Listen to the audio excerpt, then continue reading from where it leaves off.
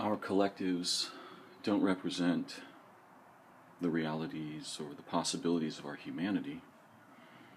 Largely, they represent our depravity.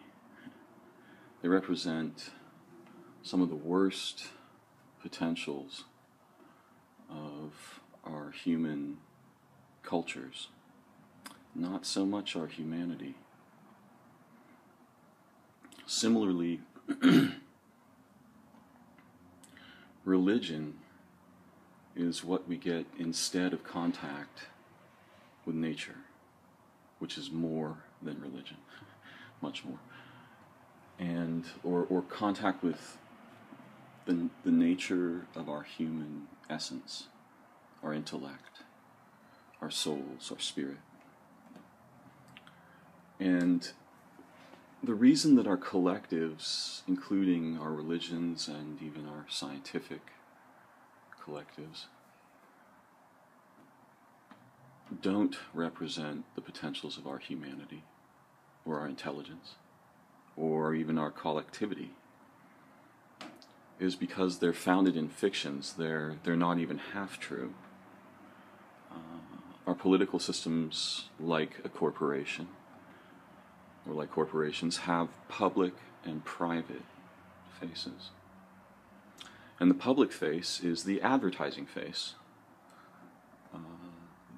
The great guy next door who believes in you and intends on your well-being and success. And the private face is a profiteer, kind of a pirate, if you will. And these two faces are very severely divided so that the affectations of the public face do not invade upon the private face. And the concerns of the private face are invisible to the public face.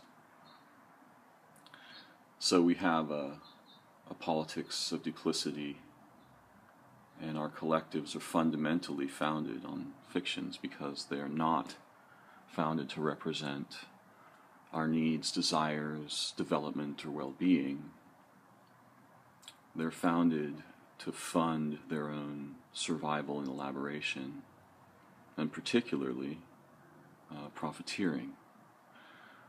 So, the fracking company publicly talks about creating jobs and profits and the future, which is always an exciting topic for people to hear about, while privately they dump billions of gallons of incredibly toxic, long-lasting waste into the fundamental basis of the aquifers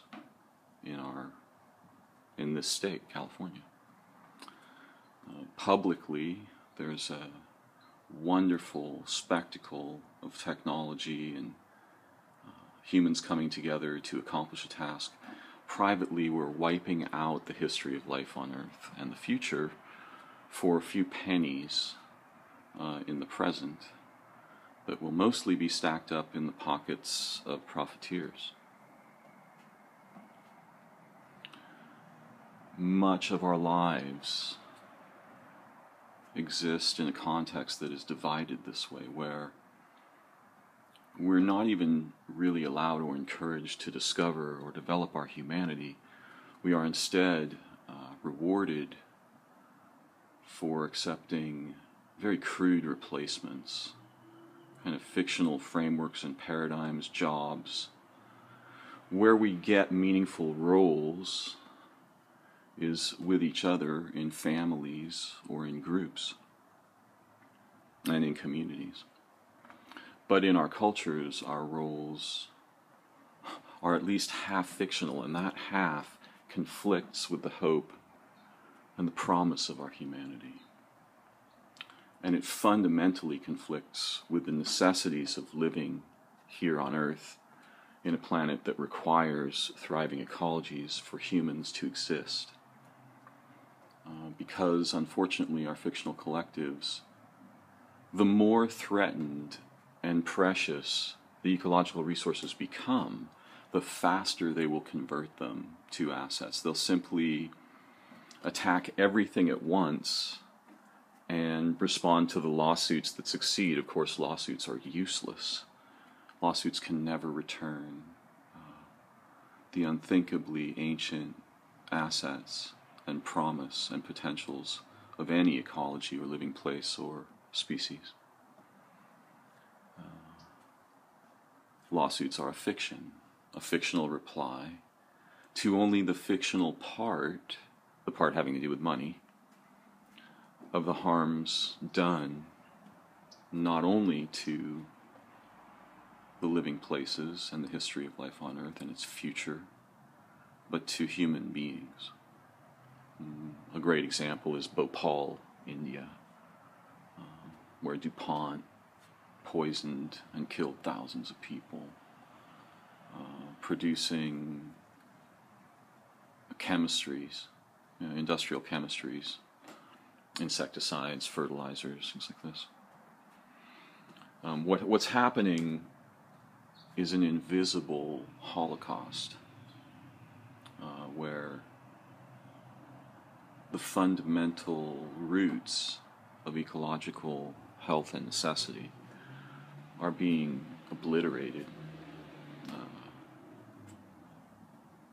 And since we have no real roles or agency in our cultures, most of us are kind of standing around wondering if and how we could in any way affect or interrupt this.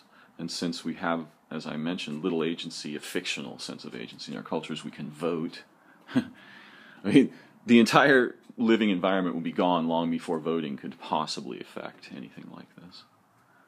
The only real answer is to establish immediately intelligent, effective, and authentic human collectives in which our development and exploration of our humanity is nobly and truly supported, encouraged, and rewarded.